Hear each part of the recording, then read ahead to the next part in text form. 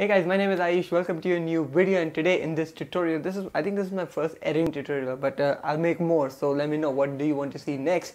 But today we are going to talk about how to roll in and roll out the black bars that you see mostly in Peter Mckinnon's vlog or anything like that, but how to do that in Davinci Resolve.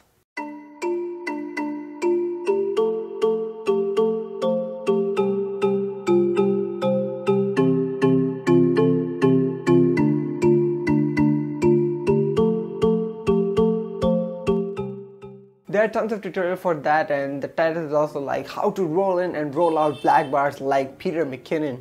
When I tried for my last video, the previous video, I'll link it above, make sure you watch that. Instead of like harsh cut of that black bar, when you roll that out, it looks even more smoother and makes your video even more smooth. But the tutorials actually cover how to do that in Premiere, not in Davinci Resolve. So today I'm going to show that how to do the same thing in Davinci Resolve. Now the technique is completely different. It's like night and day difference because the Davinci Resolve do not have adjustment layer kind of thing, so it's all independent. So I won't even say independent, but whatever. So here is Davinci Resolve, and you can see I've chose 3 clips right here. One is just a normal push-in. You can see a normal slow-mo push-in right here, and this one, the silhouette one. Oh, looks that flare looks very nice. So once you have everything on the timeline, go to the color tab. And here you can see here is the color tab over here, and we need to go at the beginning of this video. In the beginning of this video, that's the catch.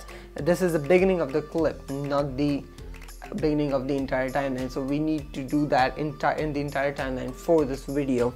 If you want something to start from 2 minutes, you need to go to 2 minutes in your editing page, come to the color tab and do whatever I'm going to show you right now. Alright, so now we are going to open the notes, and you can see it's written clip.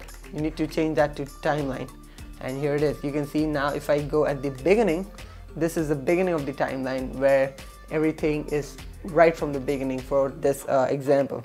Now come over here, you can see there is sizing tab over here. You can come over here and you can see the blanking area. You need to change the values over here.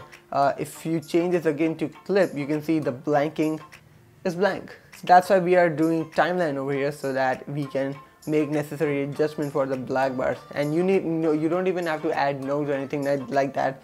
The sizing, you can see in the keyframing, in the master, the sizing is already there. So first of all, you need to switch on this.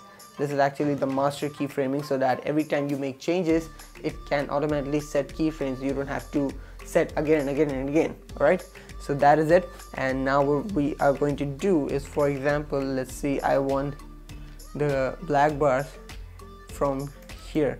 I want to stop it from here and start from the beginning. So I'm going to change there to 131 and 949. That's the value that I use because it looks nice.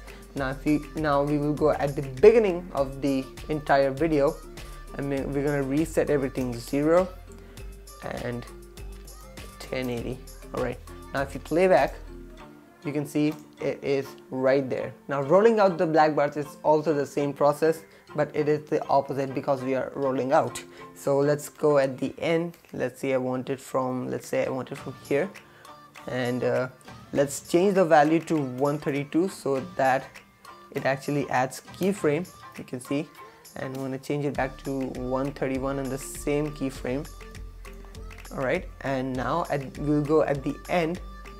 I'm going to make everything again to 0 and 1080 because this is in full HD.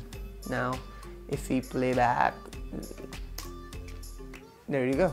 So that's it guys, I hope you enjoyed this little tutorial, and make sure whatever you want to see in this channel related to Davinci Resolve or anything, make sure you leave a suggestion in the comment section below. Make sure you hit the like button and subscribe if you haven't already, because a lot of content is coming through your way, so make sure you watch that. Stay tuned, see you in the next video. Peace.